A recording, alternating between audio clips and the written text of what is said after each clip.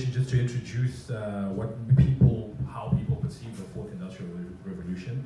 Let me now hand over to Ora Kawanza, who you've seen speak on the video, but I think today, when she comes up here, she will speak specifically to today's event, which is on AgriTech, being an agro-based economy and many agro-based economies across Africa. I think this is particularly pertinent to find out how this fourth industrial revolution can help us improve yields, improve agriculture, become more food secure, amongst many others. And I think that will be the focus of the discussion once we get into the panel discussion and debate today. And we encourage you to participate. Those who are watching online, please get in touch with us, tweet, tag, like, comment, and we'll be taking a lot of those comments and contributions later in this event. For now, let me hand over to Ora. Please put your hands together.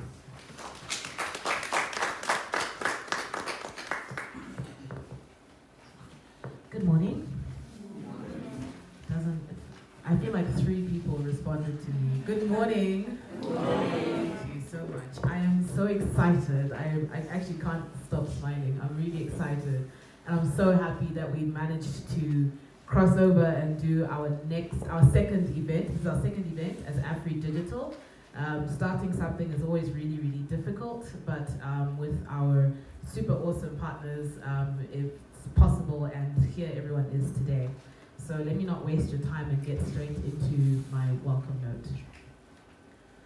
A friend of mine and a conscious intellect by the name of Cynthia Marangwanda shared an interesting post on Facebook about 2 weeks ago. It read, according to the African Development Bank, Africa contains 65% of the world's most arable uncultivated land, but it imports over $35 billion in food a year.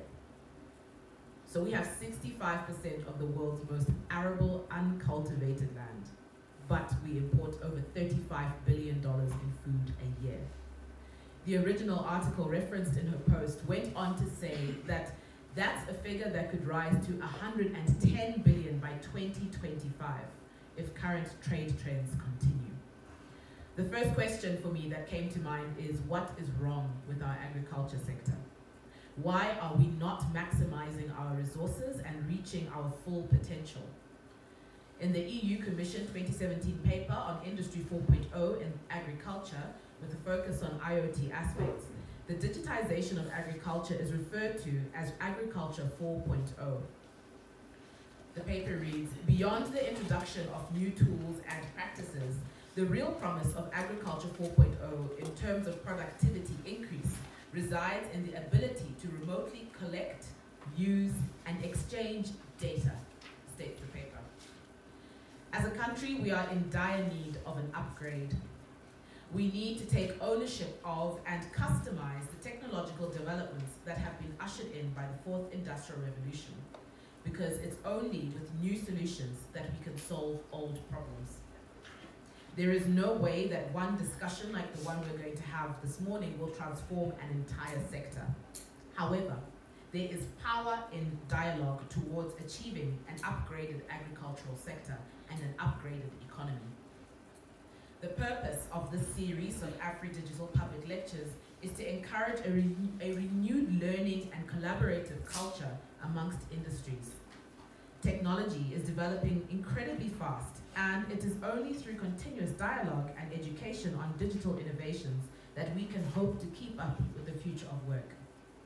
This event is made possible by our generous and incredibly supportive partners, ZFM Stereo and the entire AV Communications Group, Nande Mutande, our connectivity and lead digital partner, ARIPO, our intellectual property and lead multi-sector partner, Dron Solutions, Metric Design and Build Consult, Anderson Decor, and Tracy Mason Media.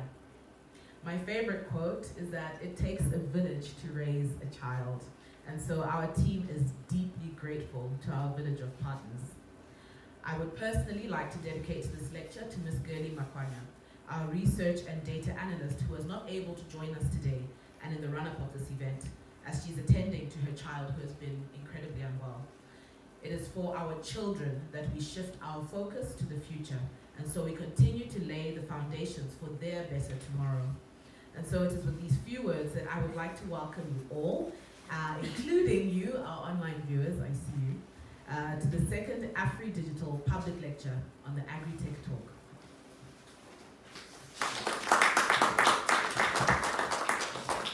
Thank you very much, Ora, for those words of welcome, and I think posing some interesting statistics and facts, which I think will put this discussion into its proper context, and I'm sure has already got people thinking and wondering and preparing to engage in discussion. Before we get to that, we've got a speaker from ARIPO. I did mention earlier that they are a very important and crucial partner for us, the African Regional Intellectual Property Organization. Please put your hands together for Mr. Flora Mpanju. She's the head of search and substantive examination at ARIPO. Thank you so much, ma'am. Please may you come forward.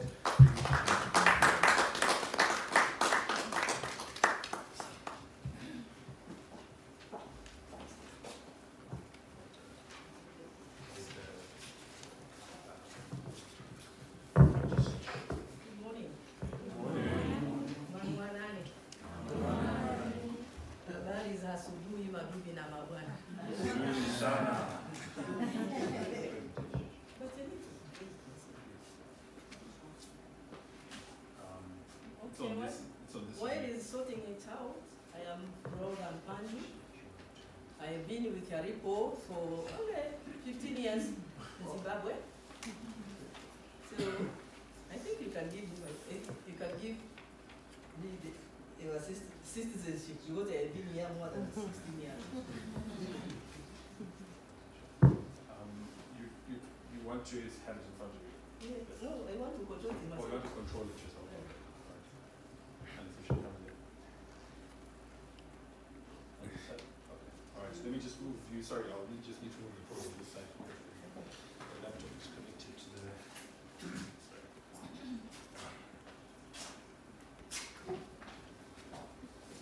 Okay. Are you going to see me?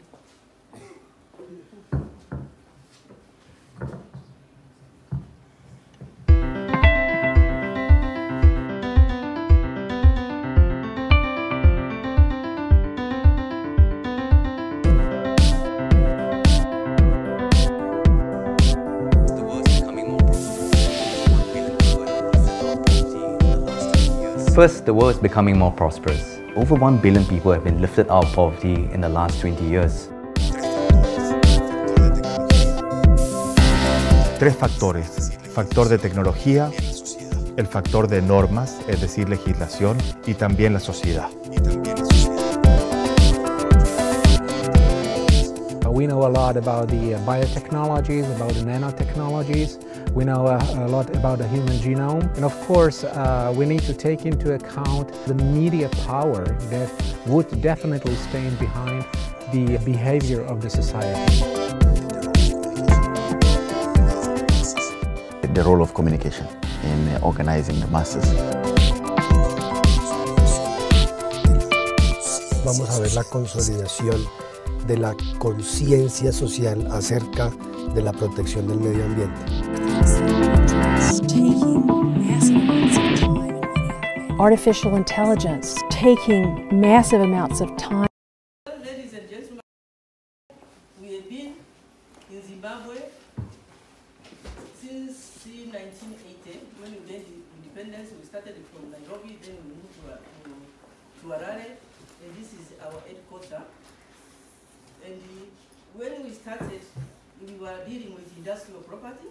Don't worry about it, you know it. Then, in 2002, they ended a home mandate on us. Now we are intellectual property. Don't worry about this, you are going to know it. Well, this is our member state, 19 member states, and the Zimbabwe being an headquarter. Can't you clap for yourself, guys? Okay. 19 member states, policy from east, west, south, but South Africa is not a member, and Nigeria is not a member, and we have got another sister organization, which is in Yaoundé, Cameroon, for French-speaking country, and also it has got 17 member states. We have 19 member states. Where is it going back?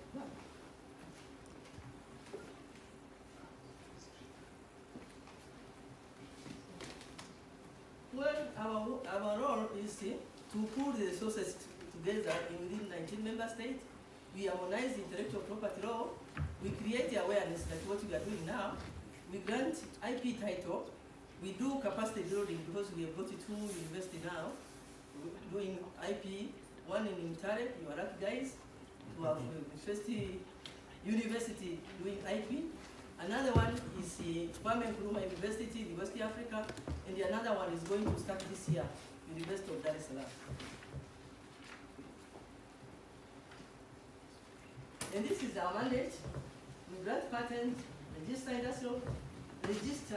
industrial design, we register marks, traditional knowledge and folklore, and we coordinate copyright, access and benefit sharing, we register geographical indication and plant variety protection. Well, what is intellectual property? Listen, because it is simple, don't even claim. Intellectual property is creation of human mind. When any human mind faced with a problem, he will think, use his intellect. That is where intellectual property word coming from the word intellect. For example, someone who invented paracetamol, what problem was he trying to solve? Paracetamol. Headache. Was he the first one to face headache in this world? There were some people who are facing headache, but they didn't know what to do. But simply this one found the solution. Isn't he supposed to be rewarded? He's supposed to be rewarded. He came out with a solution, and when you come out with a solution, keep your mouth shut and go to the patent office and tell them, give them the document, they stamp the date you have told them, and from that day, whoever comes with the same idea, they will say, no, someone came before you. And when you give us the document, as a patent office, we are going to scrutinize your idea. Is it new worldwide? Is it not obvious? Can it be reproduced in the industry? For example, I always give the example of Mr. Bell, who invented the telephone, I don't know when, but he went to the patent office, he registered, and he got a patent and a certificate. That certificate, of course, it is yours. You can sell it to someone, you can license it, you can do anything you want. So that's why I am here, guys, to tell you, you can invent, but make sure you keep your mouth shut, go to the patent office, they will give you the right, and from that day you have a certificate which is proving that this knowledge is yours. You can do whatever you want, it is your property. Do you understand what I'm talking about? Yes. Now, intellectual property is divided into 2 parts. Industrial property and copyright. Copyright, everyone knows about copyright. But intellectual property, industrial property, it includes patents. Patents are granted for the process of making something. Maybe a process of making a car, a process of making a certain medication in the medication itself.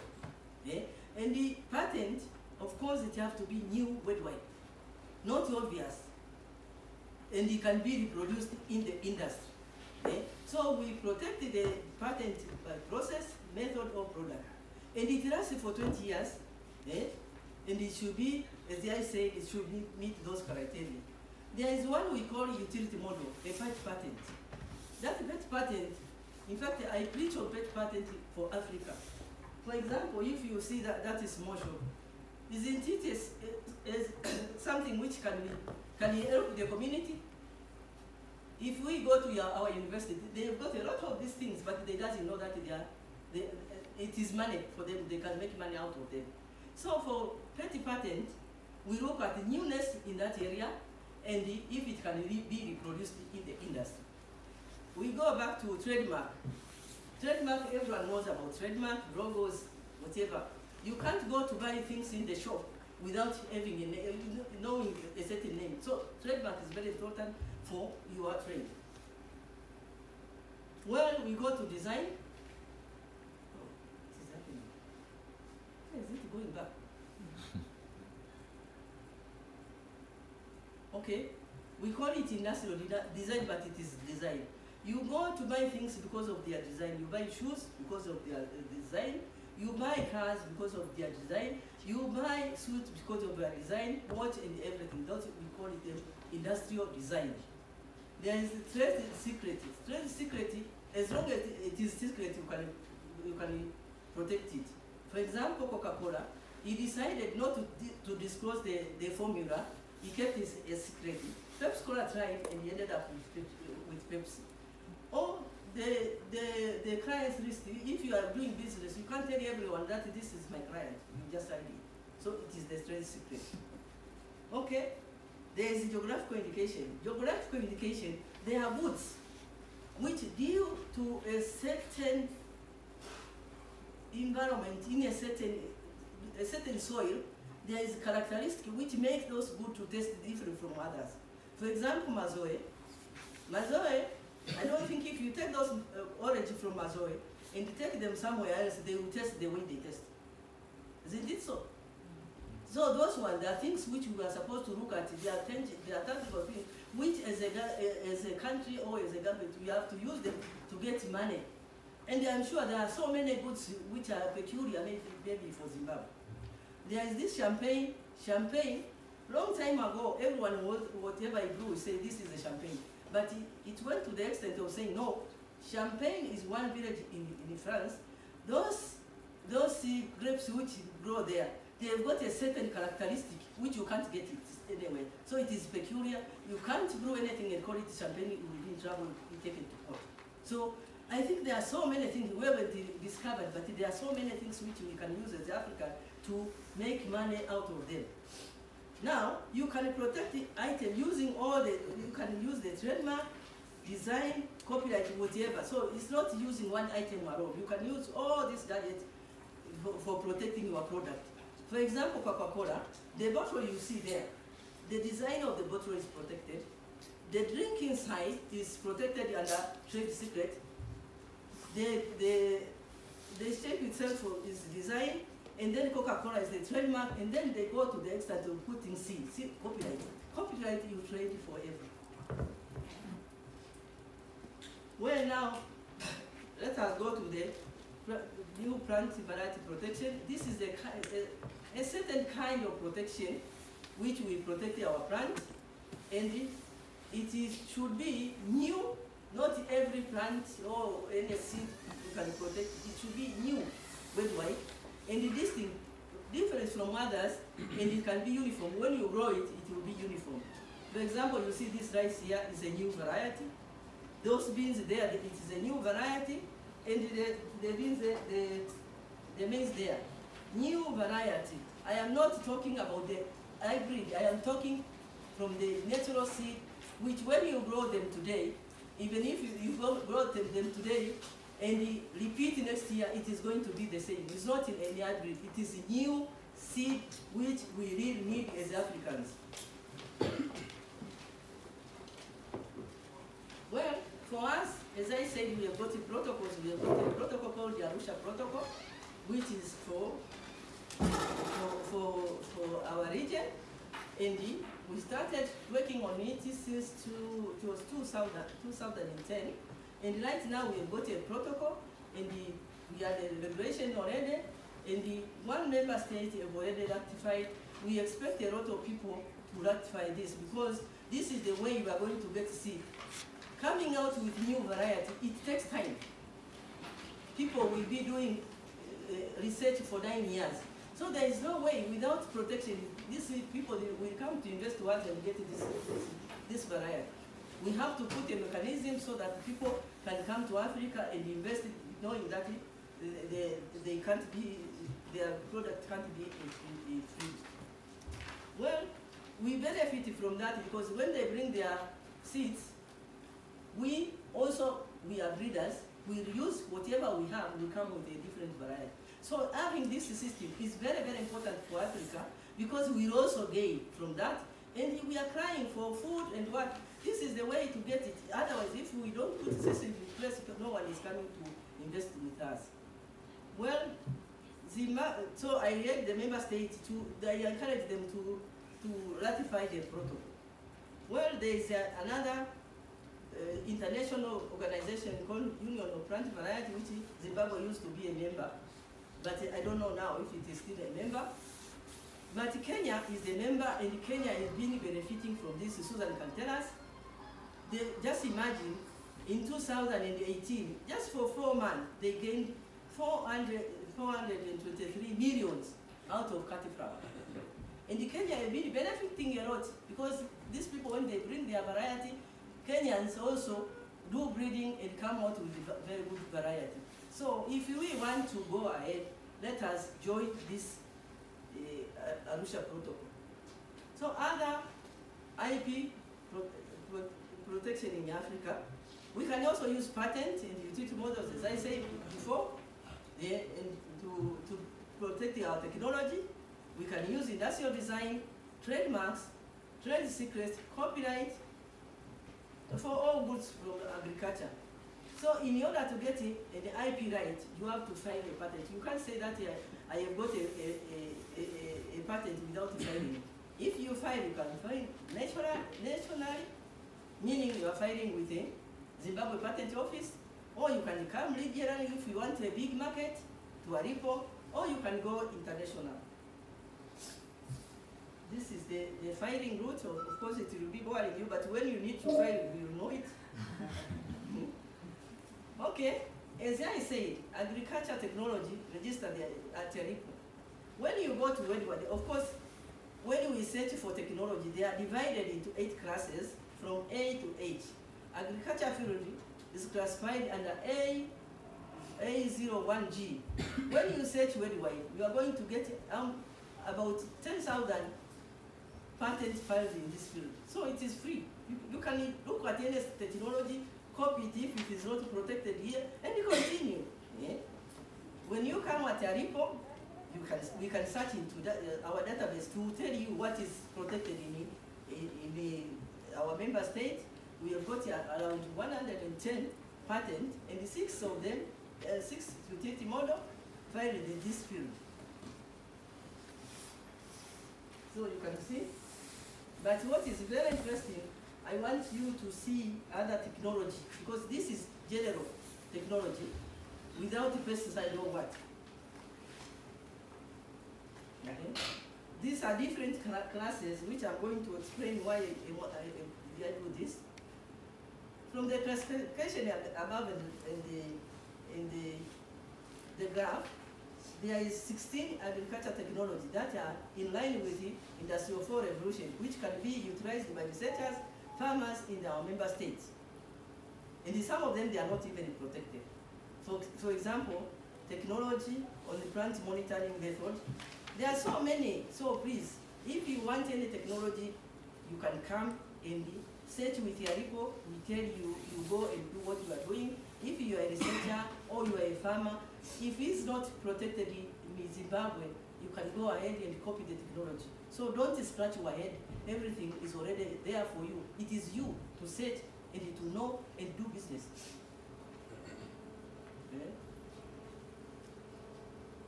So benefit of using ARIPO system, you will get all the information you want. Don't reinvent the wheel, because everything is already there for you, and it will help you to avoid infringement. In conclusion, IP tool for innovation development, it touches all broader society, it touches everywhere, agriculture, research, business, and everything. You see how important is this IP. Using ARIPO system, you can protect your invention and get information that you can improve your agriculture. Using current information found in patents, ARIPO patent, will be able to compete with new technology of Industrial 4 Revolution. Use new plant variety system will help farmers to get high yield in the produce, and their product will benefit Africa to solve hunger. The Africa government should put in place policies which link agriculture, market, and consumer to avoid produce a lot of food which can end up in the waste.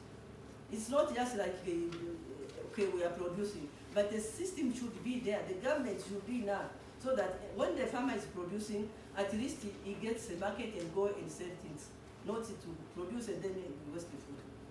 Africa will benefit much because of the big percentage. As she said, we have got a big arable land. So if we get this technology, we are going to, in fact, we will be feeding the world if you are serious. However, a major challenge, which is facing African industrial form and reliable automation. What do you think about this? Are we going to get there? We don't have, we want to automate the farms, and there's no electricity. Our robots going to work. So what do we do? Thank you.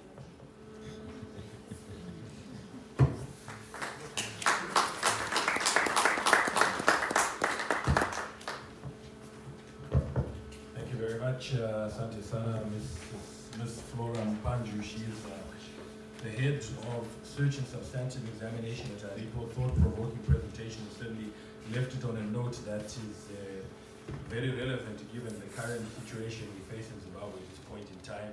I think there is obviously need to look at this holistically, address other challenges that will enable this fourth industrial revolution. So it needs to address and invest in all other infrastructure so that it becomes a reality, something that Africa needs to start doing now strategically, I suppose.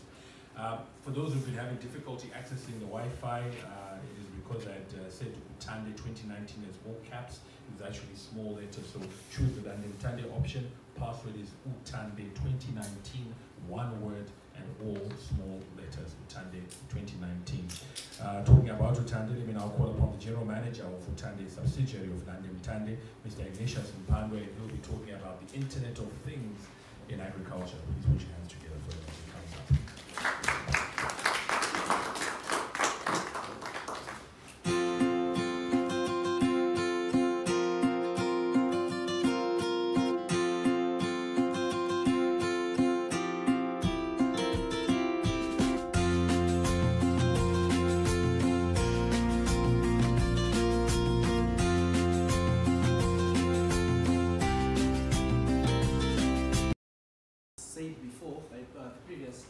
Speaker, that it's more of interactive and sharing ideas in terms of how do we improve the situation, how do we improve Zimbabwe and become a better place.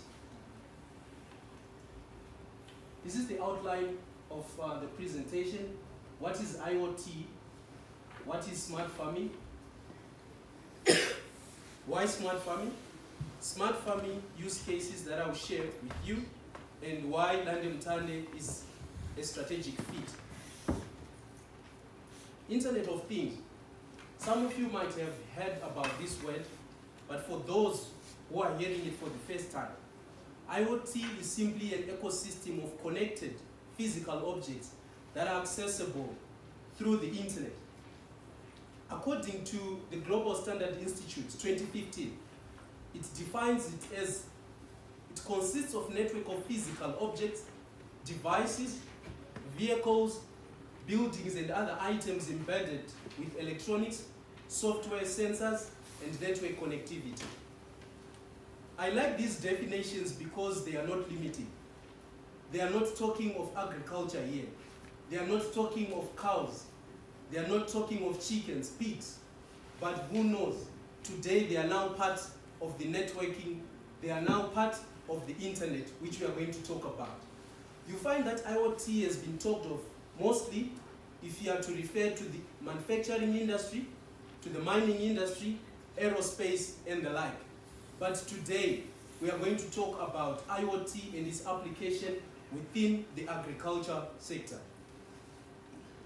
You can forget about these long and complicated definitions, but please bear in mind that it is the enabler of doing things smart.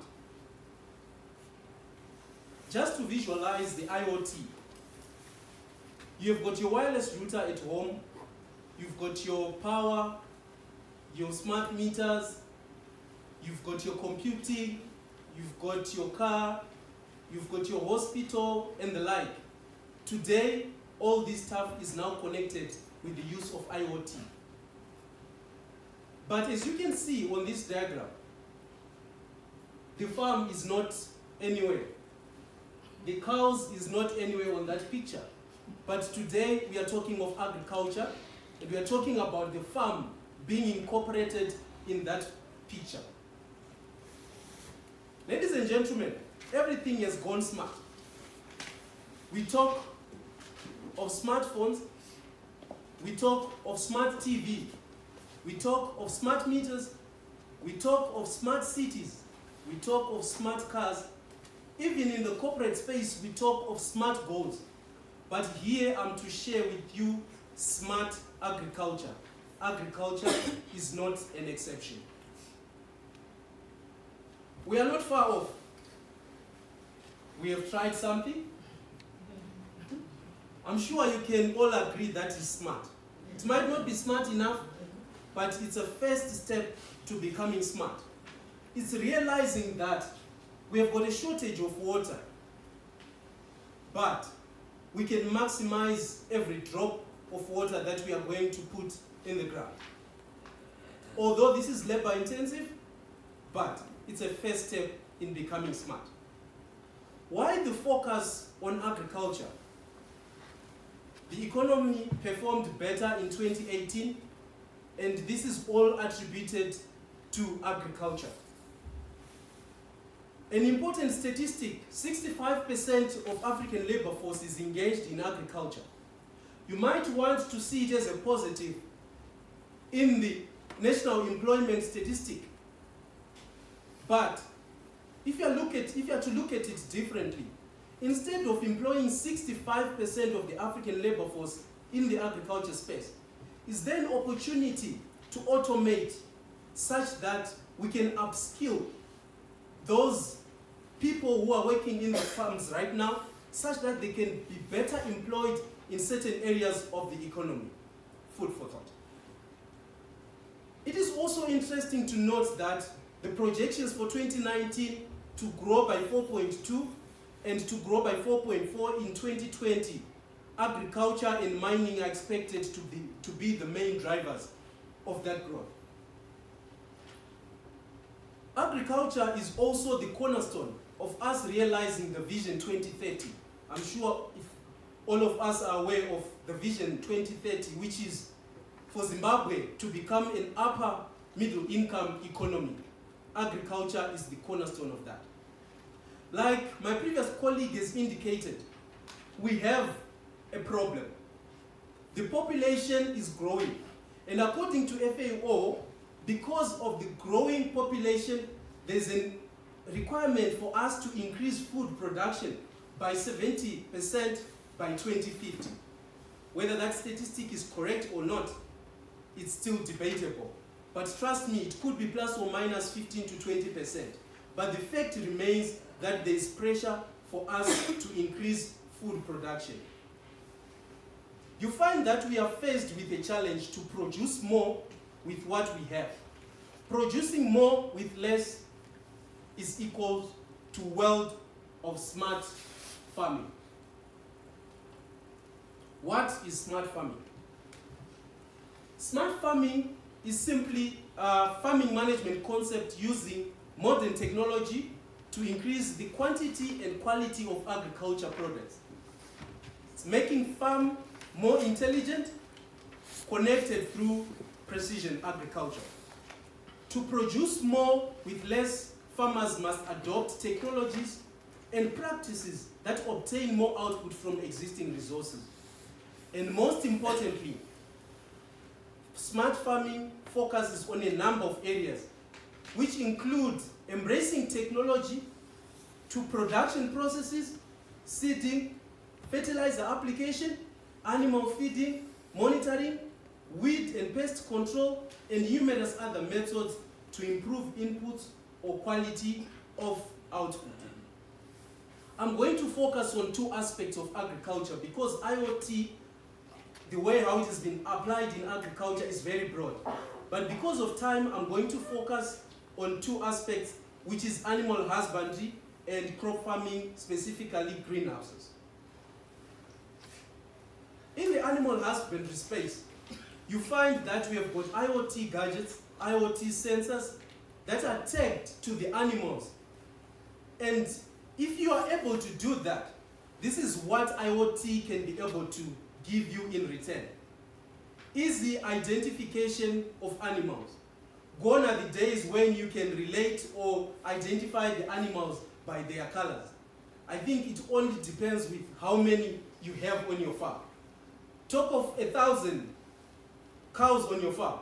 Will you be able to relate to them using colors? Not anymore. Heat detection for improved conception rates. Because of the tag which is put on the animal and monitoring the movements of the animal, you'll be able to detect when is it on heat. And that correlates to improved conception rates. Lameness detection and general health monitoring to separate and treat sick cows. Gone are the days when you would rely on the guy's mafudza mobe to then detect that this cow is not feeling well. Probably this cow might be suffering from this. But from IoT technology, you'll be able to monitor the cow movements and see that there could be a potential defect, there could be a potential disease that could have affected that animal. And you can be proactive about treating and separating those cows. There's also the aspect of calving detection, so the new calf can be entered into the system and so live birth can be monitored. There is a gadget that can also be tagged on the tail, and you can monitor the tail movements, and it can tell you an hour before it's about to give birth that you need to attend to that cow. How many unsuccessful births of cows that we have encountered? Can you put a value to saving a life? I'm sure this is going to be quite instrumental for us as we can be able to improve the successful birth rate. Most importantly and exciting as well, the GPS location tracking to monitor the herd. You can be able to tell where the animal is. And most importantly, you can even define a radius to say none of the animals should go beyond this perimeter. In the event that they do, you get an SMS alert that you need to attend to the animal. I'm sure, ladies and gentlemen, this is quite instrumental and it's going to also help us manage stray animals. There's also the integration with farm database tracking of any medication or treatments and output from the farm as we capture the data. There's also rumination tracking to see how long they've been eating, to monitor health and manage overall herd feed rations. Gone are the days where you just send your cattle without having knowledge of whether they are having enough food or whether they are having food in the first place. IoT is going to help us with this. It's also going to help us with identifying animals under heat and cold stress as well. Smart greenhouse. These are some of the very important attributes within the greenhouse which are key for one to monitor. And you can't rely on human beings anymore if you are to be effective and be more productive. Temperature, humidity, leaf wetness, light levels, and oxygen levels. Through the use of IoT sensors, you will be able to monitor the temperature levels. If it has gone below the required temperature, you will see that and you get an alert and you'll be able to intervene and make the necessary temperature adjustments. Not all crops, not all plants would require the same levels of temperature or humidity levels. Now with IoT, this is you can now control that from monitoring and with the use of IoT technology. This helps us understanding the variability of the above attributes and to make the necessary adjustments so that we can improve our yield. Let me take this back closer to home. Some of you might be thinking I'm talking of fiction, but But I'll share with you this video clip in terms of what our colleagues in the African continent have done, and I'm sure Zimbabwe is not an exception. We can follow suit.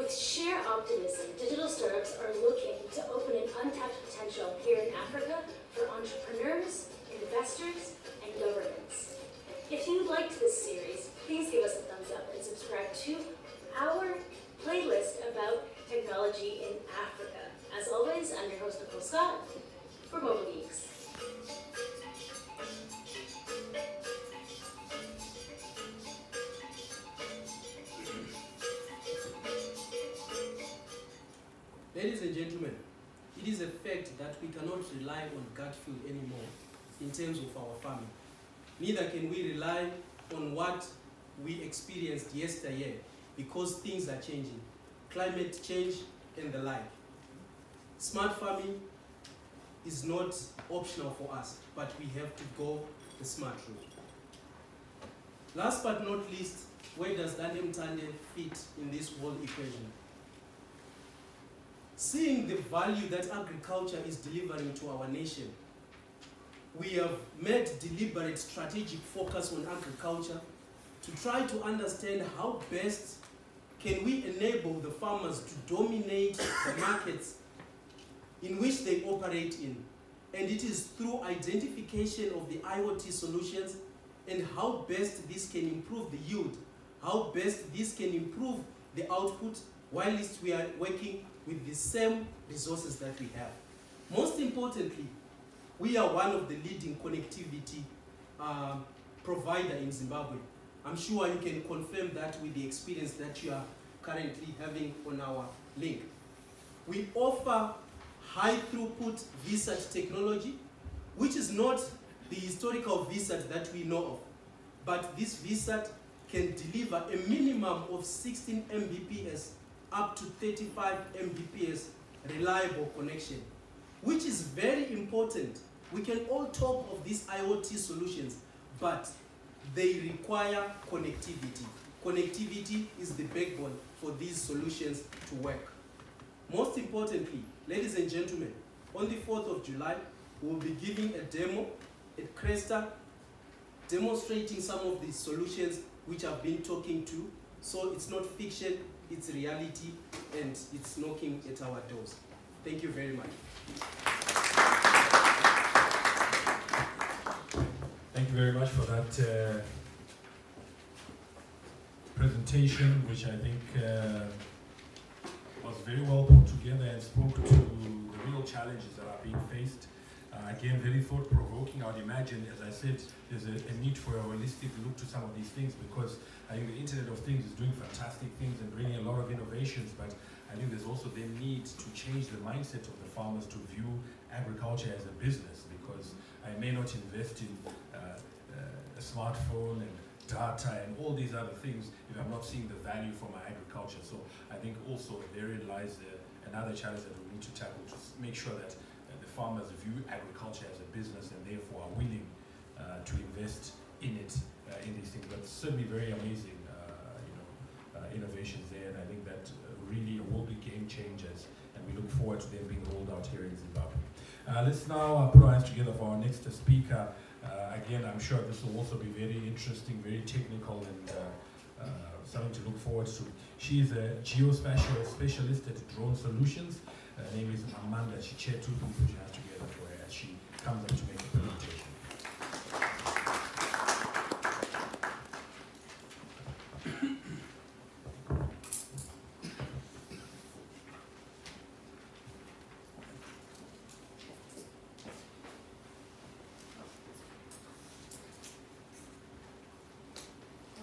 Good afternoon, ladies and gentlemen. Is it afternoon or is it still morning?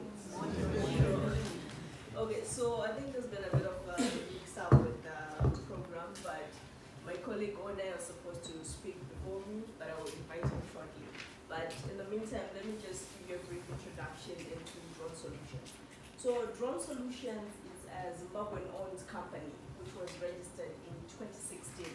Our main areas of focus are agriculture, mining, building and infrastructure, public safety, as well as media and tech. So as Dron Solutions, what we're trying to do is to pioneer the adoption of drone technology in these sectors through various means that we'll talk about shortly. So for now, I will invite Mr. Onay Mnyati to start. Good morning to you. Yes, I'm Onay Mnyati. I'm also from Dron Solutions. I'm an engineer there with Amanda. Some of our colleagues are here with us. Before I get into the slides I'm supposed to speak on, I just have a few interesting facts, just a bit of infotainment, just a bit of juxtaposition really. I read somewhere that the Netherlands, a country which is 5% the area of Zimbabwe, earned 6 billion from selling flowers and horticultural products. Israel earned 25 billion in agricultural products in the last year. They're only 10% of the area of Zimbabwe. The GDP of Zimbabwe is 17 billion, give or take. So only in agriculture, Israel will surpass us, a country 10% of our area. So we're getting it wrong somewhere. And these people are getting it right somewhere. They are embracing technology in such a way that it... So as we heard from our previous speakers, we are all about smart agriculture and precision farming. I mean, these terms might seem really, really big at the moment, but at its core, precision farming is really merely site-specific crop management. So what are we talking about? So we're saying I've got a 100-hectare farm, and I want to plant maybe maize, and then one portion, maybe just 2 hectares, is under water stress.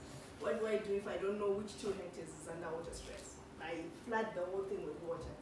The part that was under water stress, okay, fine, we'll start improving. But what about the 98 hectares that was not experiencing water stress? It's now being overwatered, which will have adverse effect to the plant. So the entire field has been ruined because of 2 hectares.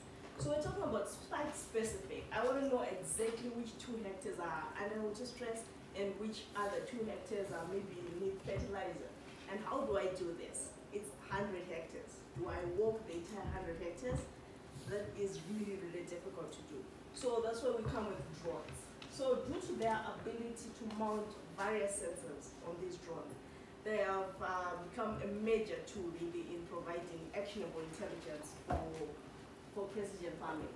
The multispectral scanners mounted on these drones are able to measure reflectance of crops in various spectral bands. So these reflectances are then used to infer information and intelligence about the health of the crops and develop what we're calling crop health maps. So these maps, they show crop health through colors. For example, that. So it'll show the healthiest as being green, and then we'll move through the bar, and then the less healthy will become red. So that's an example of a crop health map. Maybe we have another one somewhere. And that's another example. So what are we saying? We're saying the most common of these vegetation indices is what we call the normalized difference vegetation index. So this index is used to measure photosynthetic activity in the crops. So we're all saying that, like from my very basic knowledge of agriculture, we're saying photosynthesis, that's where the food is made, and it's all about the green, right? So we're saying photosynthetic activity in the plants is what we measure using the NDVI, in which we can then use to infer how healthy is the crop and how much will it truly produce based on how green it is and how the level of photosynthetic activity in the plants. But we also have other vegetation indices that we are developing and some that are already being used. For example, we have the normalized difference red edge index. This is derived from a red edge scanner. So this red edge sensor will actually detect the reflectance of the crops in the red edge spectrum, the red edge band of the electromagnetic spectrum. So once we have that, we can use it to infer information about the measure of uptake of ions in the roots. So how much ions are being uptaken by the roots, which will tell us actually how healthy is this crop. And then we also have the CWSI. This is the crop water stress index. This one will be able to tell you, is this crop under water stress or is it healthy? Or is the reflectance what we would expect for a healthy crop? If it's not, you know where to irrigate and you know where not to, so that you don't risk damaging healthy crops because of a few unhealthy ones. We also have another one called SAVI. This is basically an NDVI which has been adjusted for soil reflectance. So we're saying we're measuring the reflectance of these crops. But if your soil is also highly reflective, that means you might get poor readings, or your readings might be confused, that of the plant getting confused with that of the soil. So this one is adjusting it for the reflectance of the soil so that your data is more accurate. There are also other type of information that you can infer from using these sensors. For example, the moisture levels in the soil, etc., as well as the iron levels in the soil, and all that. You can get that using drones. Isn't that amazing? I mean, you can fly a 100-hectare farm in 20 minutes, and you can then have all this information. The tip of the finger, really. So those are other examples of the NDVI maps. But we're seeing drone technology, it's moving really quickly. So, I mean, last year, at the beginning of last year, we're talking about the possibility of getting a drone that sprays. And boom, this year we've got the AgriTech. This drone is incredible, really. It's used to apply pesticides and liquid fertilizers to crops. It does this very fast. It can fly up to 10 hectares in an hour, and it carries 10 liters of the pesticide. So you're spraying your crops at up to 60 times faster than you would do it with a backpack. So yeah, we're moving quickly, and you need to jump on the train because this is where the future is. So spraying with drones is not just about being fast, it's also about being safe. So you don't want to be exposing your personnel to these harmful chemicals more than necessary. So the drone, you're minimizing the human handling of chemicals. So that's an example of the DJI Agri Center. Like, it's beautiful, isn't it? It's an octocopter, and yeah, that's the tank down there. It carries 10 liters of fuel. It's amazing. It's a beautiful piece of equipment. And I advise those with really big farms to invest in this baby. Okay, and the drones, they're now carrying LiDAR sensors, and they're now also carrying thermal sensors. So with thermal and LiDAR sensors, you can use this for analysis of moisture levels in the soils and analysis of drainage patterns in of the terrain. So you need all this information. If you're going to design an irrigation script, you need to know the drainage pattern. If you're going to be applying fertilizers, you need to know the drainage pattern of this. So these sensors, they might still be quite expensive at the moment, but at the rate at which the technology is moving, soon enough they will be commonplace. But their capacity to add value is undeniable. We need to invest in these things. Like I was saying, we need to start looking at agriculture as more than just a way of feeding your family, your immediate or maybe your extended family, and look at it as a business. Invest in it so that we get more returns. And as Drone Solutions, we are trying to just give this country and Africa in the future a leg up, you know, just help them understand these technologies and how they're useful to them. So Drone Solutions can, I mean, why do you adopt drone technology? Like we've covered that. It's efficient and it's effective. You're doing more with less and in a very short space of time. And it's safer, and the data is very compatible. I mean, these are just maps. You can view them on your phone, on your machine, and you're getting this information that is very much actionable. So it's not useless. And then surveillance. So that's something that we haven't covered here, but it's a real thing. You need to actually monitor your farm. You need to monitor your farm workers. You need to monitor for encroachment. So drones are also useful for surveillance. So where can you find Drone Solutions? Right there, number 9 Belfast Road, Emerald Hill. If you want to come through and see some of these drones we're talking about, or maybe discuss the possibility of getting some of these services for yourself, please do contact us. Thank you very much.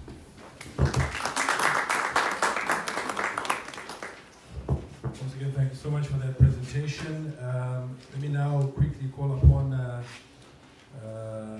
lecturer and founder of Kugona Kulima Agricultural Consultants. You can listen to him here on ZFM's show, the Exhale Block, very regularly. His name is Mr. Mike Kopp. Please put your hands together for him as he comes up for the final presentation before we get into our panel discussion.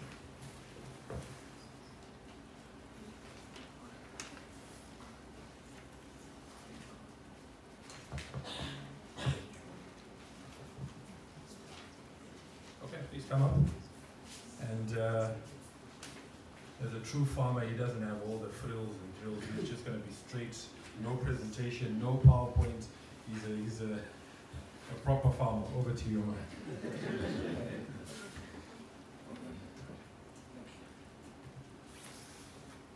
Thank you.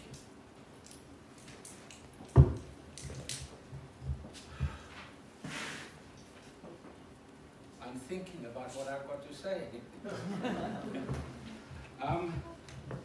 Yes. In fact, I've just come from a radio program there where I was talking about feeding animals. And we've come to that stage of the year when we've run out of grazing and we now have to feed the animals. I'm a production economist, and my theory of reality is every hectare that we farm, whether it's livestock or crops, has to be productive. It has to be productive. And in order to understand that, I take a step backwards and I say, having listened to this technology that's prevailing here, there's a tremendous amount of information which the farmer can benefit by and he can benefit from. But in my capacity as the consultant of Kugona Kulima, the first first thing I notice when people come and talk to me is their total lack of knowledge of agricultural potential in terms of what the farm can offer. And here I'm particularly concerned about soil. Soil classification, land classification, land use, to put those three ingredients together to make a productive farm. This is so absolutely essential. I'm consulting right now for a doctor. Him and his wife are both medical practitioners. They have no idea of how to farm. I've got them on a special program. It's classified at the moment because in 1 year I turn around for them $135,000 gross profit. They didn't know it was possible. And it's not the standard farming practices that we know. It's something special. I've taken it upon myself to make information available to farmers. I should have brought it with me today, but it's in the process of being edited and I've got it at home. I've written 15 handbooks for farmers. The one is Money Matters. The one that I'm publishing in about a month's time is called Money Matters for Small-Scale Farmers. It's absolutely essential that they know how to invest their money. Because there's nothing worse in a business if you invest money and it bleeds out of the system. And when I say it bleeds out of the system, it's not generating, it's not creating a turnover. Simply because of a lack of knowledge of the farmer on how to use the resources available to him. I speak to farmers. And the first thing he says to me is, what can I grow here? And I pretend I'm a doctor. I said, there's something wrong here. Tell me, what is the pH of the soil? Oh, strong words. Hydrogen ion concentration of the soil. He doesn't even understand what I'm talking about. But I have to know the pH. And the other day I asked the farmer to have his soil analyzed. 3.6. I said, that's going to take 5 years to recover that to a pH very close to 7. I said, you can do nothing with it. That soil had imploded. No structure, low pH, compaction. It had all the worst components.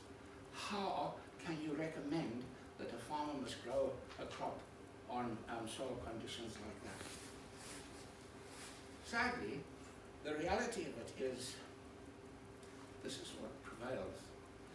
I am so glad that all this technology is available, because the farmer can't blame technology, he can only point a finger at himself. I say on the radio program here, I say to farmers, listen, in order to be successful, you have to be knowledgeable. And in order to be knowledgeable, you have to understand the limitations of farming.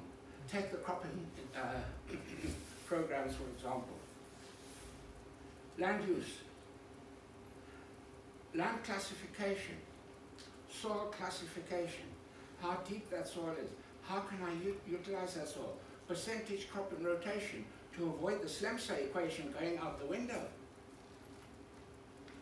These are frightening realities where there is, and I say so respectfully because I think farmers are not getting sufficient information at grassroots level, use the pun. They are ignorant of the criteria of land use. They phone me here and ask for attention. Is there anybody from AgriTech here? I have the greatest respect for AgriTech and for what they were set out to do, but I never see them. I don't even see them at a meeting like this today, which is absolutely vitally important that they should be here. Our concerns, everyone sitting around here, and blend together. And I would like to create a situation where we can say, we have reverted to agriculture as it was in this country, the breadbasket of Africa. And I'll step out of my zone completely and say, yes, we can achieve that again, and we will achieve it. It is part of a driving force for this political system. This political system cannot ignore the fact that it is driven by mining and agriculture.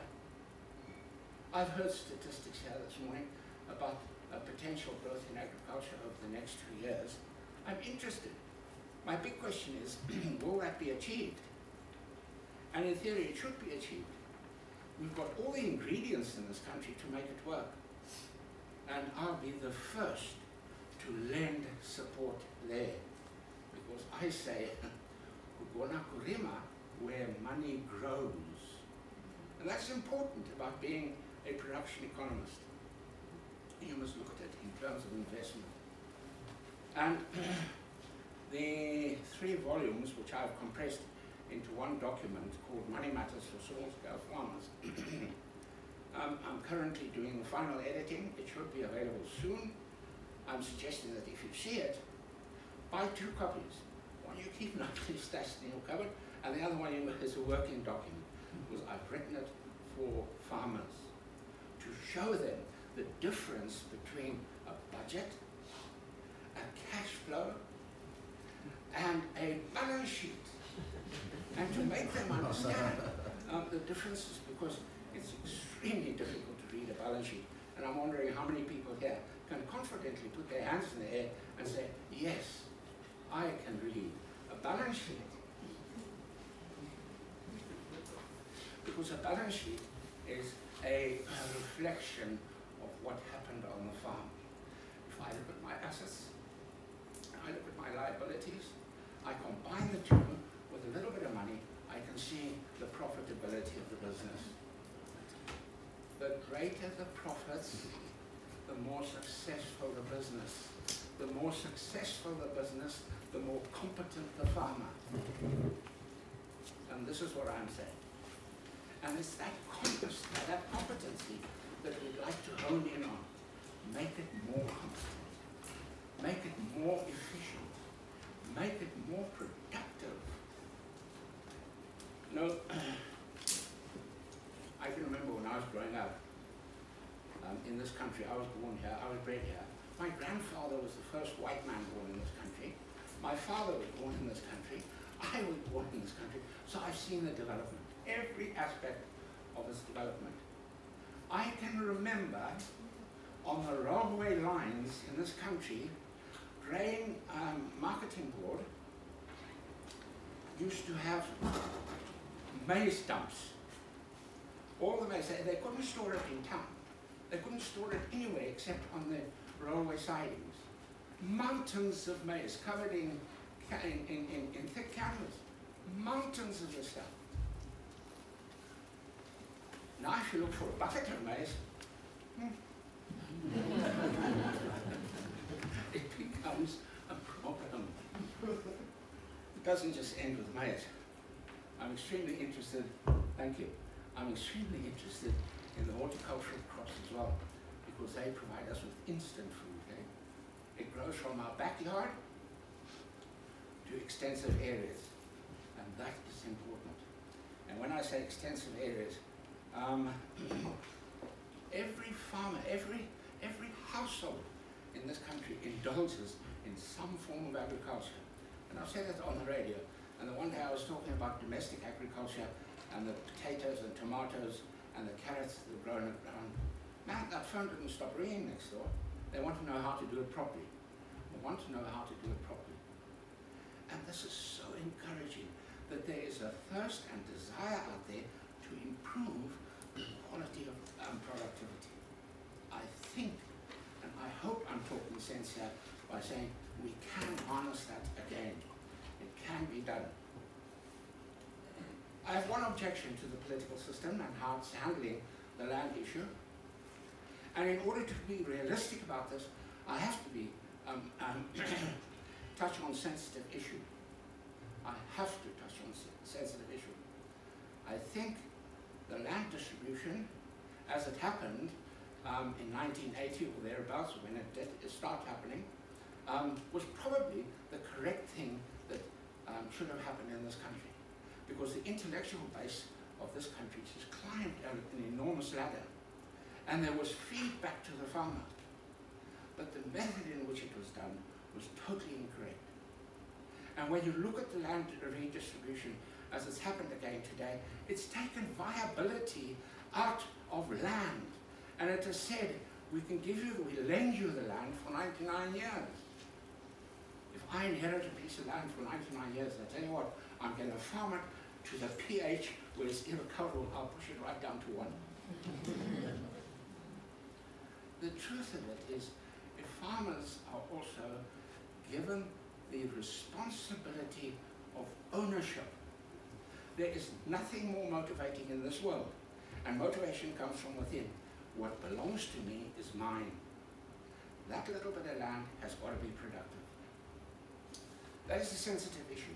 If there are politicians here who are listening, please take it from me. I'm just an individual opening and closing my mouth. But the reality of it is the land issue has failed us and failed our farmers. But I'm sure once again we can recover. Somebody must be timing me. They say 10 minutes, 10 minutes. And I get to 10 minutes so quickly. But what I'd like to do now is just summarize for you. Summarize the issues. Fortunately, I have taught at Beauty College. I was principal at Blackford, the Agricultural College. I lectured at the university in agriculture. So there's a certain amount of academic experience there as well. And in summary, I'd like to say that if we harness the resources of agriculture correctly, and we do what is told we are capable of doing here, that will be an incredible step in the right direction. Thank you very much.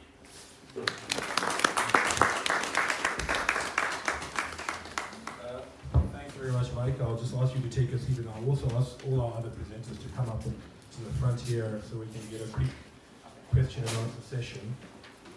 When you were speaking, I was reminded of my brief, short-lived foray into farming, where I was the quintessential cell phone farmer. I tried to grow tobacco in Yabira, but I didn't care much or know much about cash flows and balance sheets. I was just interested in the drive over the weekend and the drives out there. But thank you so much for that, and I think it really gets us into the sort of questions that I think we ought to be asking. You talk about the need for farming to be more efficient, to be more productive.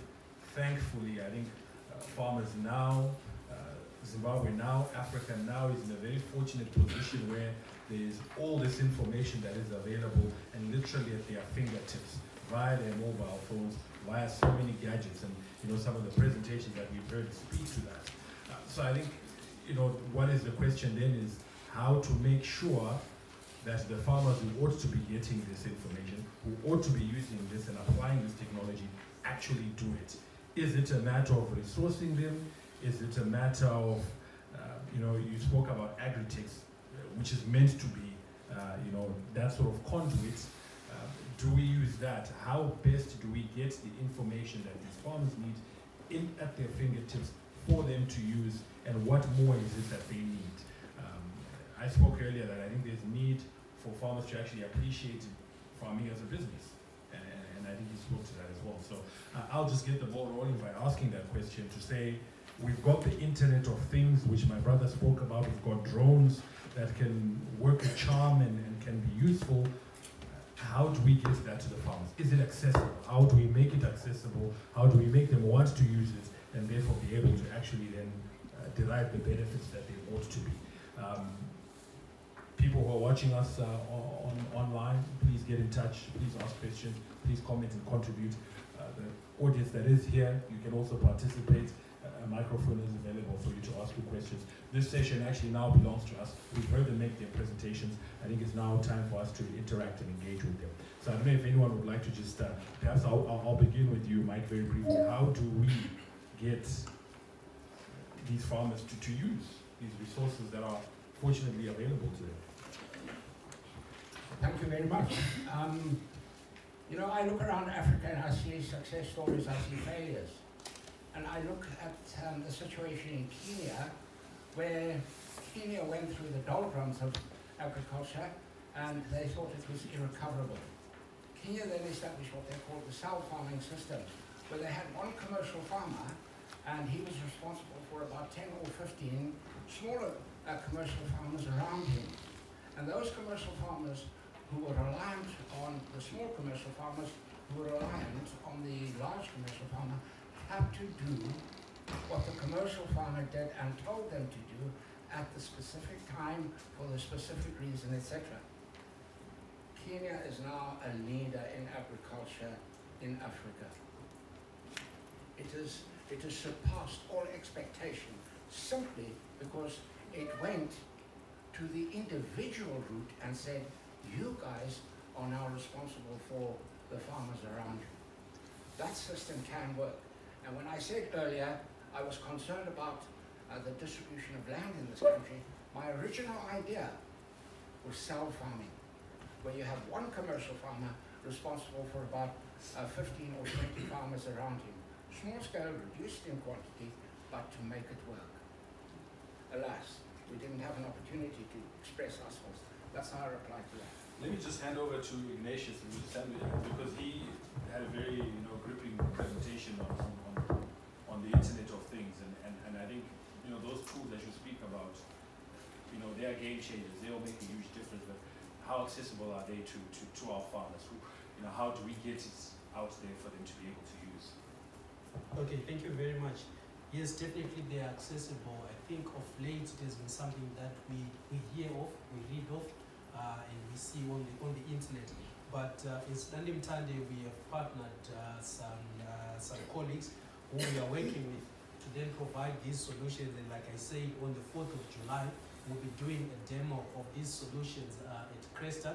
So definitely, yes, they are available. And Standing Tande will also be engaging farmers at group levels or at their associations, at association level, or their meetings, to tell them about these solutions and how best they can be able to employ them and get them to use them.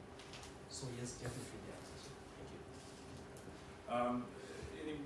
In the audience, if you'd like to just comment and contribute, please do so.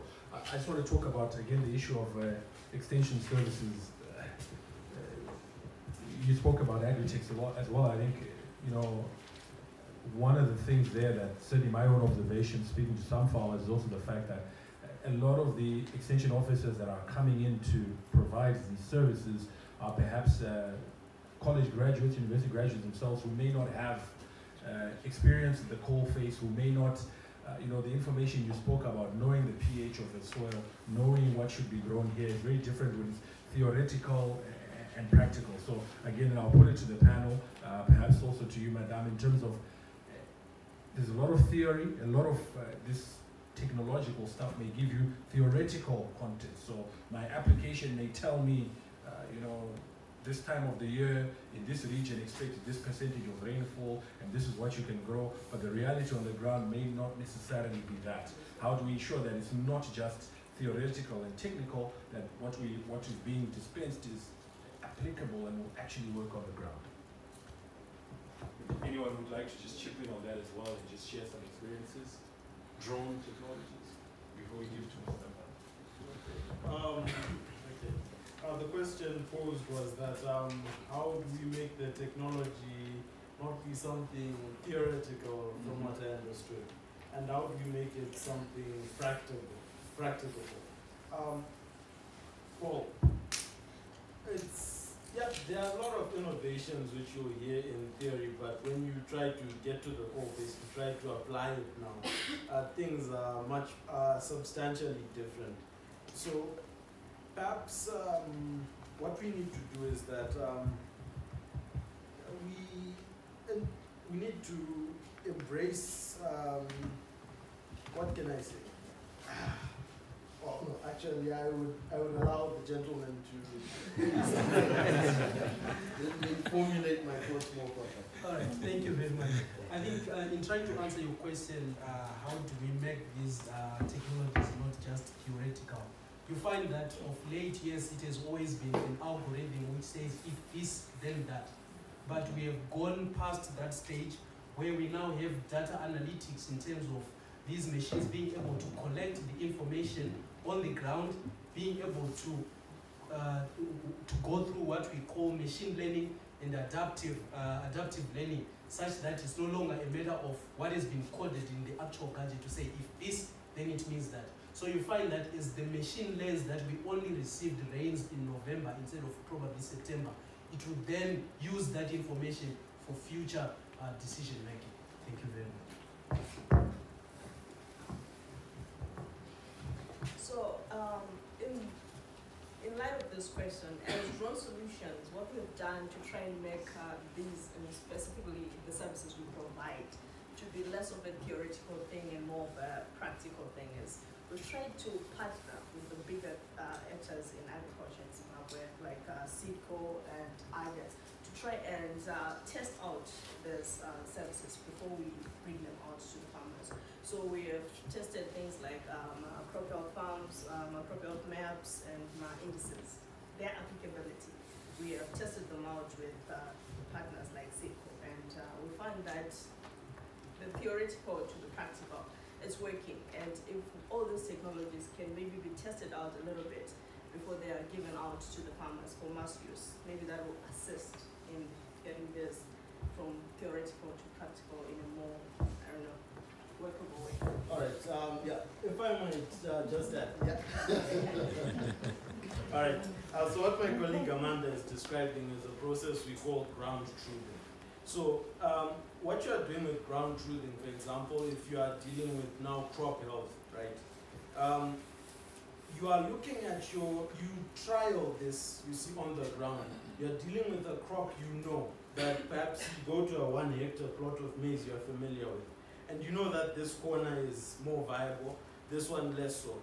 So you fly your drone and you compare the data you get from your drone. So once you're now doing this on a larger scale, you have now truthed your data, you see, for statistical accuracy, of course. And you're also going to calibrate your sensor so that the radiometry, the readings you get are appropriate with the conditions you meet in the environment. So this might be issues like sunlight and so on and so forth. So, of course, you're going to trial your data through them, but yes, is the way to put it then. Answered in very okay, go ahead. Can I contribute? Yes, maybe please. To the question which was raised by Mr. Cobb. He said there is a possibility of grouping the farmers under a big farm. Don't you think that if they do so, maybe there is a possibility of you people who are selling drones, maybe put some of the drones to be borrowed at a certain time, because you don't need the drone for the whole year. We will help a lot of people because they'll be coming, maybe borrowing, renting, they'll pay money, and then they continue. I think it will help the whole country. Sure. If I may just address that. As Dron Solutions, we're already doing that. We have a setup where we hire out our drones to farmers who only need them for one-time use. And we also have a setup where we come in and we provide the service, because some of those things are more technical. And as a farmer, you might not want to learn this whole thing from zero to hero. So we're there for you. We already know the things and we can help you out. Get you started. Then there is no awareness. You have to do something on the radio so that they know that there is this facility. Then keeping quiet. People don't know. Thank you. That last point speaks to, via Twitter, one of the people following this discussion, Shana Chitsinde, speaks exactly to that point. It says innovations being suggested are actually in existence. The real gap is linking the people developing the apps, doing these things such as hydroponics to do and smart farming onto platforms where they are able to then speak to the wider population, so radio and TV. So these amazing, fantastic things are being created and generated, but perhaps not getting to the audiences and the people that they ought to be getting. I thought about it when the GM of Utande was talking about a presentation at Cresta Lodge, and I thought how many farmers would be able to get there, but he then did say that through farmers groups they will be engaging. So certainly we look forward to that. Keep contributions coming through via Twitter. I would like to ask Mike very quickly. as we take those here, this gentleman's already got the mic? Yeah. Oh, okay, go ahead. From online. All right, online. Okay. The question is coming from on Twitter from Jason. Okay, he's got a lot of numbers next to his name. He says cost is a factor when trying to access some of this technology that has been spoken about. What solutions does the panel have for farmers that may not necessarily have the money to hire out the equipment that has been talked about? Thank you so much. I think there's another question there. Okay, good morning. I'm from the Nyazura area. I happen to be in the city now because things have not been working out for us as farmers. So I wanted to ask the guys from Drone Solutions. 2 years ago, I actually lost a cow, which I had bought for so much, you know. And I wanted to ask how practical it is for us to get the technology in our area, number one. Number two, I also wanted to mention the aspect of, number one, it's a workshop at the Cresta. The farmers themselves, I'm not really sure if they'll be able to come through. I come from that area, and you know, God has blessed me to be exposed, but not as many farmers. I think I represent 1% of the people that are actually on the ground. So I think there needs to be a very direct link from the service provider to the farmer, because it sounds so good right now, but I'm only wishing that the people that need this information and would be helped by this sort of information are not getting it. So I don't know what plans can be formulated for you guys to be able to reach us where we are. Thank you. Before they come through on that, just another question I would like to put to everyone, but I know Mike then touched on it. We are already in the situation where there are farmers who don't have the knowledge, who are on soils that they shouldn't be farming because of different things. How do we then fix that problem, given that we're already in it? We've got people who are essentially subsistence farmers occupying farms, and as long as they are farming for subsistence, you know, we'll never achieve the quantum leap that we need to in terms of food production. So we are already in this scenario. How best do we rectify it or address it? So those are the questions. Over to you, I think, and we'll answer all three that have come through. I'm inclined to think along these lines in answering that question. If the resources are inaccessible because of deterioration, one can always redirect a farmer and say to him, look, why don't you think of an option that you working on the soil? Like, for example, livestock. There's a tremendous amount that one can do with livestock, intensive livestock, going from pigs, poultry, egg production, anything, where you can import your food and the resources that you require. Redirecting a farmer is a tremendous benefit, A, for the consultant, and B, for the farmer himself, because he realizes I don't just have to farm the soil, and that there are other aspects to farming. And I go from traditional annual crops to perennial crops, even to crops like fruit, oranges, peaches, apples, anything like that. Redirect their thought from what they're doing, because they might be thinking incorrectly. It's quite easy if you've got access to the information. And by the sounds of it, on my left here, we've got access to anything we want in this country. We're just not using it efficiently. Yeah. Thank you. I think I'll speak to the question on affordability of this technology. So what people are failing to understand is that as much as this technology is expensive, you don't have to go it alone.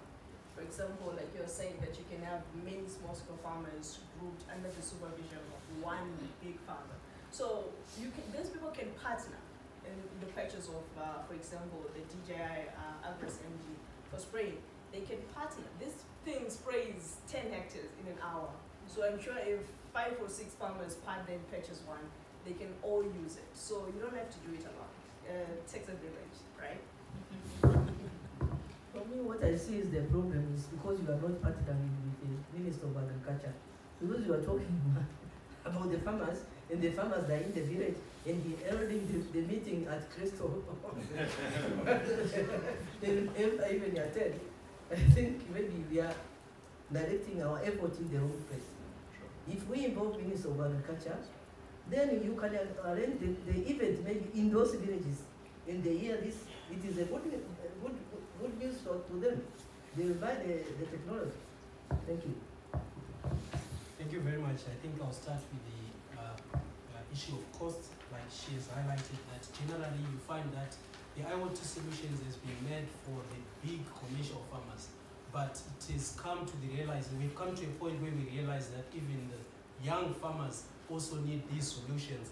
And some of the steps that we have taken is to sit down with the partners and understand the different scopes, different scenario analysis, because the way how these IT solutions are applied in Australia or any other regions is different with how they will be applied in Zimbabwe. So these are baby steps to try and make it more applicable within the Zim context. So obviously there's going to be a process of scoping, try to do some scenario analysis in terms of, okay, this is what is prevailing within Zim, how best can we make this affordable to the farmers in Zimbabwe, and to also include working with the ministry as well and any other partners. In terms of interaction, sorry, I see that the crest issue still it's coming up. This is the launch, this is the start. But maybe just to put things into perspective, as London Tande, we recently partnered and signed MOUs with the Commercial Farmers Union. We have also done the same with the Federation of Young Farmers Commercial Union, and we've also done some monthly meetings with the Beatrice farmers to begin with. So we are going in the right direction of engaging the farmers in areas where they interact, in these associations where they belong to, such that we can have a way of disseminating this information through the monthly meetings, through the newsletters which they receive on monthly basis. And we've even started attending to the field days which the farmers do conduct. So we believe through those means we'll be able to disseminate this information and also get feedback from the actual farmers in terms of how we can customize the solution to work better for them. Thank you very much. Okay, yeah. Everyone is big on cost this morning, as they should, right? Well, we can approach the whole cost issue differently. Well, it's not the most prudent thing for one individual farmer in Zimbabwe to purchase a drone, because farming is structured differently in Zimbabwe if you look at it. In the West, farming is a much mechanized industry. In Zimbabwe, it's more a labor-intensive industry. So what would be best suitable to medium-scale farmers in Zimbabwe would be to hire out a drone, for example. And then, of course, there are other ways to deal with it. If you want to get remote-sensed information about your crops, water stress, health, you can compromise a bit on the quality and use satellite imagery, but the costs fall significantly. We can also supply you with that. So there are other ways of working around those costs. And then, so that's a lower end solution, which is technological in that regard. And then, of course, well, drones are quite versatile. There was the question posed as to how practical is it in our areas, of course. So in areas where there might be high risk of using technology, again, hiring would be best for you, because the costs are on the what? On the supply of the service. So there's that. But you can purchase, they are quite versatile as a technology. And then, of course, in terms of outreach, what we've done is that we've tried to reach out to farmers, industrial marketing boards such as the TIMB and sales floors, so that they can redirect us to farmers who are larger producers. Yeah. And then, of course, once we reach out to the producers who are larger, they may in turn refer us to the smaller farmers surrounding them in a quasi-cell system, of course, as it can describe it.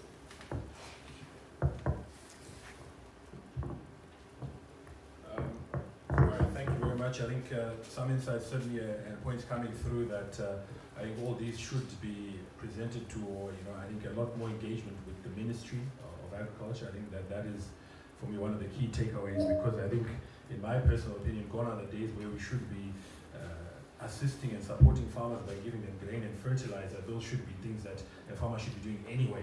Rather, put in place a district drone system or something like that, as opposed to giving them, seed and fertilizer, which they should, if they are worth their salt, be able to do anyway.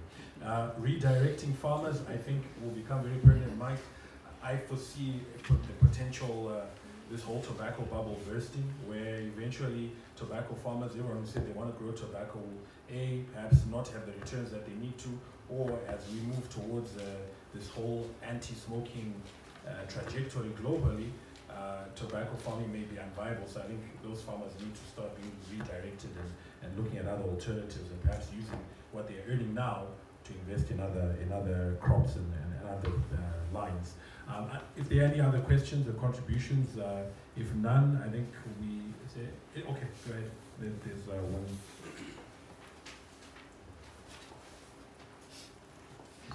Thank you very much. Millennials,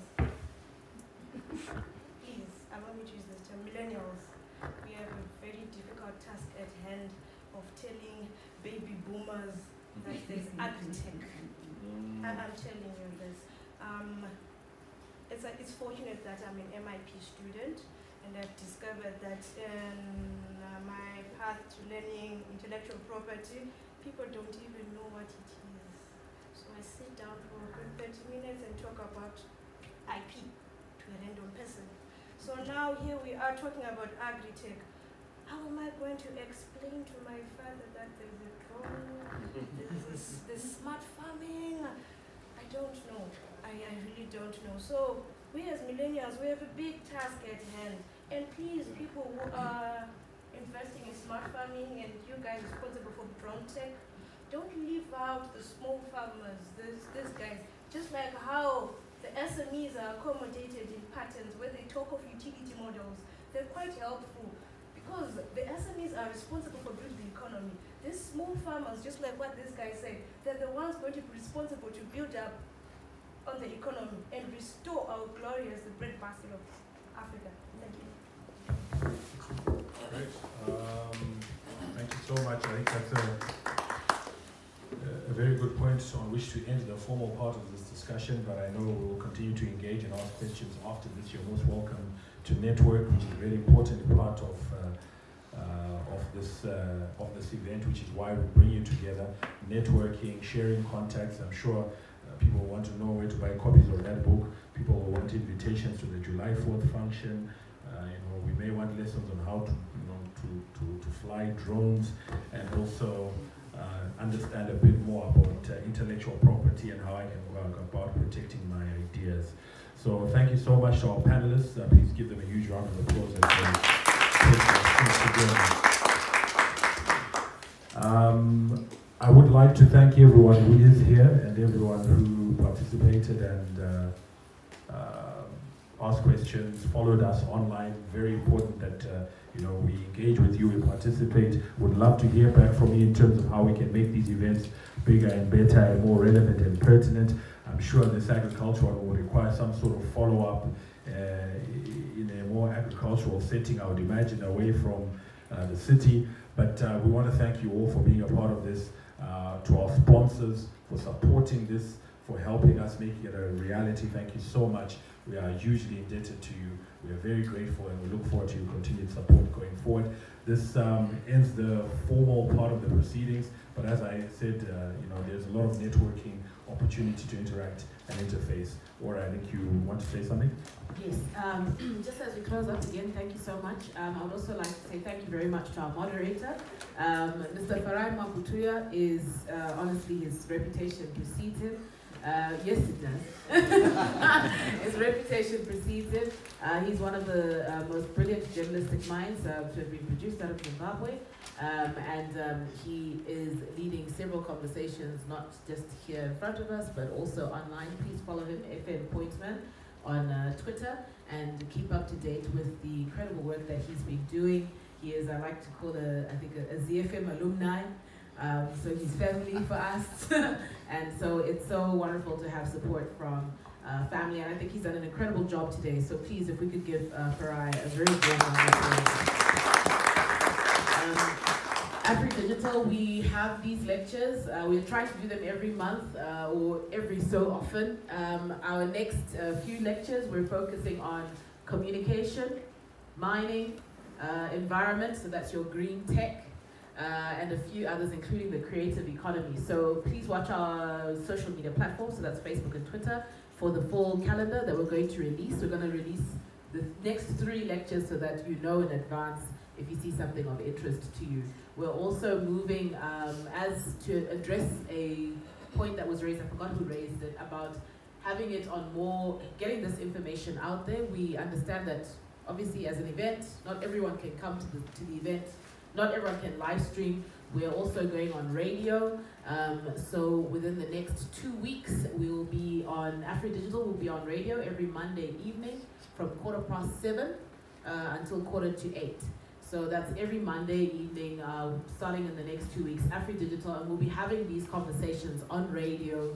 We will bring in the same guests and new guests as well, where we'll deep dive into the issues around how the 4th Industrial Revolution has impacted and is impacting our African economies.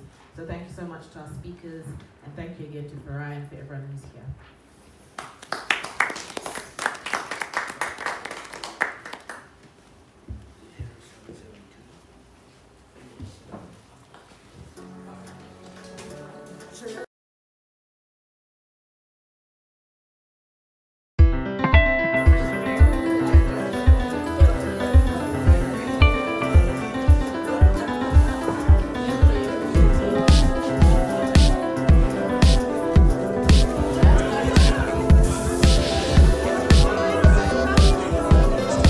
First, the world is becoming more prosperous. Over 1 billion people have been lifted out of poverty in the last 20 years. 3 factores. Factor de tecnología, el factor de normas, es decir, legislación, y también la sociedad. We know a lot about the biotechnologies, about the nanotechnologies. We know a lot about the human genome. And of course, we need to take into account the media power that would definitely stand behind the behavior of the society. The role of communication in organizing the masses. Vamos a ver la consolidación de la conciencia social acerca de la protección del medio ambiente. Artificial intelligence, taking massive amounts of time and money out of the manufacturing process. These are things that will dramatically improve society.